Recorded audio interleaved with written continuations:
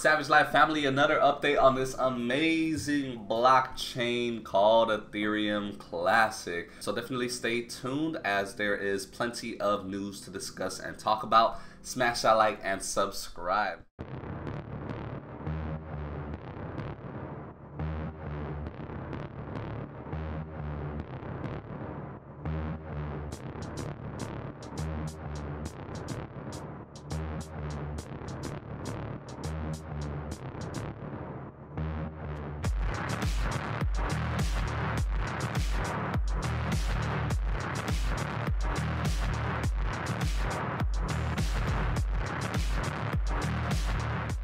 Now, ladies and gentlemen, take a look at Ethereum Classic. Is currently ranked at 34. I believe it will continue to drop down in rank as these newer coins take harder hits and they're unable to bear it, unlike Ethereum Classic, which is well established at the current moment. At $26, it may look quite depressing, especially if you were the individuals who bought above $100 price points. It may look like it's never going to reach there, but ladies and gentlemen, we are still incredibly early. So we're definitely going to hop right into it. We can see Ethereum Classic has a market cap of $3,494,000,000 at the current moment, and a volume in the past 24 hours of $320 million. So pay attention to that volume because it's all going to connect. Now, the first article that we are going to discuss, shout out to Peter Cordy, who it was mentioned by him on Twitter, and he was the one who gave me an awareness of what is happening. Now, a pro-crypto president has won the South Korea election. Last winter, Yoon minted an NFT of his signature on the Icon blockchain. Icon is just another cryptocurrency. It's currently ranked 103 in market cap, which is priced at less than $1. So why is this so incredibly important? Now, if you guys didn't know, South Korea has become the third largest crypto trading market in the world. What does that mean? A huge chunk of volume comes from South Korea, and that is incredibly important, especially when discussing Ethereum Classic, since a majority of the volume has come from South Korea in the previous spikes that we have seen in May. Now, he is a pro crypto advocate, and he has plenty of plans regarding cryptocurrencies in the country of South Korea. And one of those is to increase the threshold of capital gains taxes on crypto profits from $2,000 all the way to $40,000. Now, that is a huge plus for crypto traders, and it gives them more and more incentives to continue trading, to continue buying crypto in the country, knowing that you have much more of a gap in terms of capital gains tax to hit you across the head. So, ladies and gentlemen, if we take a look at the volume breakdown from Ethereum Classic, this is why it is incredibly important. Now, currently, the three leading exchanges now are Dcoin, OKEx, and Binance, with Upbit being a South Korean exchange. Now, recently, in the past year or so, when we had a major spike in volume for Ethereum Classic, we were seeing $7 billion on the 24-hour. A majority of that came from the Upbit exchange. It carried Ethereum Classic up to those price points because the hype was there. Now that the hype has died down a little bit in South Korea, we can see the price points that we are seeing now at $26, with stability due to the fact that Dcoin, OKEx, and Binance are currently holding up the price point of Ethereum Classic. If we take a prime look into the volume breakdown of Upbit, what is being poured into Ethereum Classic, we can see in the past 24-hour volume, $15 million is coming from Upbit alone. Yes, a South Korean exchange. $15 million is absolutely no laughing matter, and it could sway the price points up or down a few cents.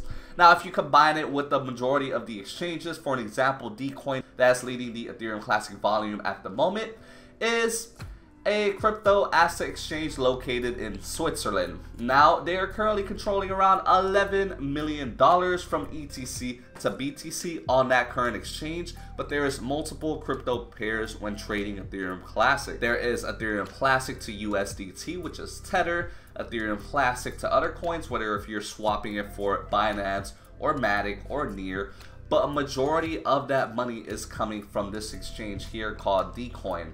Now, what else? We have OKEx. Now, from Ethereum Classic to Tether, which is a stable coin, $16 million in the 24-hour volume is coming from OKEx alone. And this is extremely important, and you have to understand this, especially if you are an Ethereum Classic hodler. Why is that? Because if some good news or some bad news regarding one of these exchanges comes out, it's going to drastically affect the price of Ethereum Classic. And seeing as a pro-crypto candidate has won the presidential election in South Korea, which is headquartered by Upbit, then that is a definite plus and a benefit for Ethereum Classic.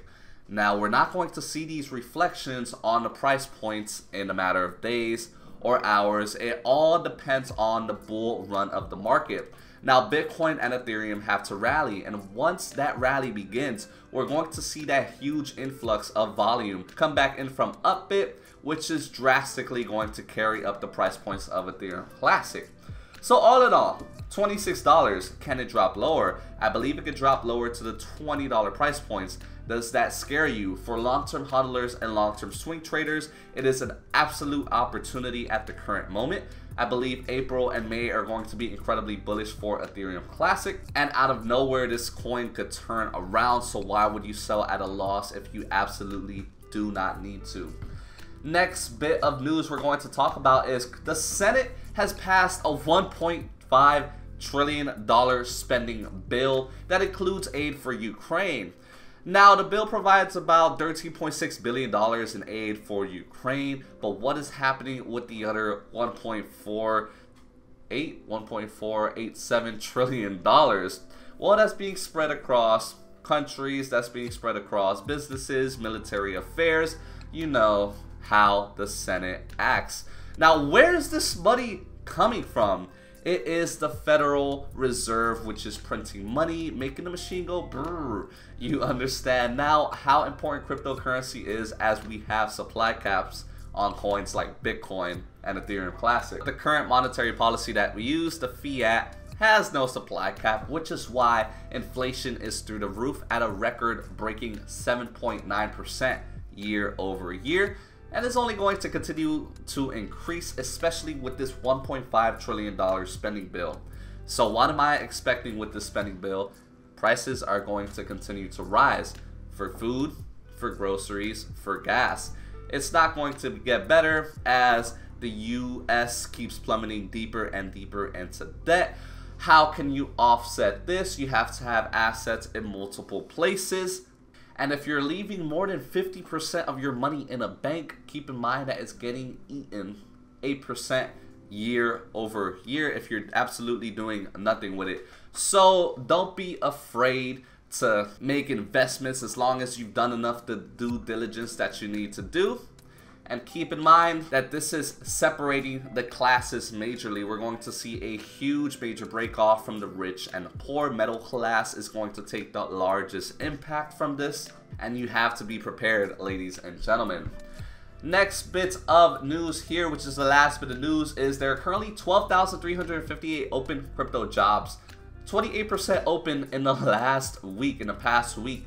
So what does this mean? It's only going to keep increasing regardless of the price fluctuations that we are seeing for crypto. You can see the job demand there is increasing massively. So let me go ahead and show you a couple of the companies that are currently hiring for crypto jobs. We have NFL, Nike, Hulu, Visa, Meta, Apple, Nvidia, Disney, PayPal, Google. And if you are into the stock market, these are some stocks that you definitely may have to pay attention to. If they're trying to keep up with innovation, then you're not going to want to miss out on that and grab a couple of shares on these companies as well. So that was a quick little update. Let me know what you think of the current market situation. If you guys enjoyed this video, be sure to smash that like and subscribe. I'll catch you guys on the next one. See ya.